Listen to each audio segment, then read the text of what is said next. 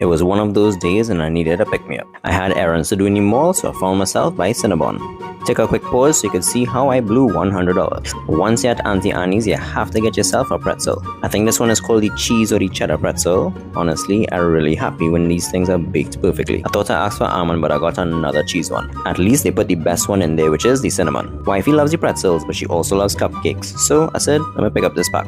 But who would I be other than myself if I didn't try these before I got home? The icing is interesting, a little grainy, but not in a bad way. The cupcake though, they definitely have the texture spot on. Can you see how soft and moist that is? And of course I always need something to wash all of that down, so I got this caramel latte only because they had no vanilla. The kind lady who made it said make sure I mix it up because watch how much caramel in this. Let me speed this up though because we'll be here all day. I'm really happy for this 16 ounce because it's filled even like literally past the brim. After that sip gulp, woo! That thing's sweet. But rest assured, I'm going to finish this entire thing.